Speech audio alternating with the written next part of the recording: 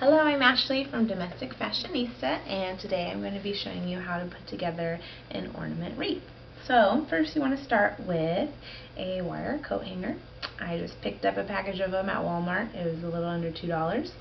And you want to form it into somewhat of a circle, the best that you can. And then from there, you are going to unwind the top so that you can start placing your ornaments on. You're going to need quite a few ornaments for this project, and so I found these ornaments in the dollar section at Target. And so if you live anywhere near I apologize in advance. They're all gone. I took them all.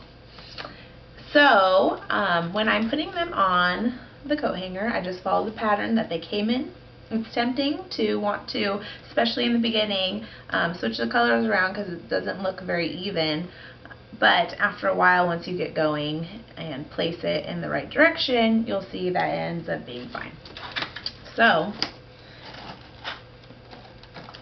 when I first started putting the ornaments on, I found that they were slipping down this loop on the bottom, so I just put a little piece of duct tape on to hold them on in place. It's helped me to be able to hold the whole thing upright without them all slipping off. So I was a little concerned at first because it didn't seem like the ornament was going on.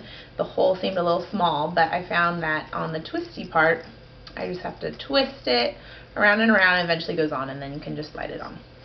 Now, in order to get the proper placement, you want to watch where you drop your ornament. As you can see, the green is touching, so I'm going to choose to place the green on the other side, so it's not touching. Now it looks like a really giant gap here, but once you start putting them on, it fills the gaps.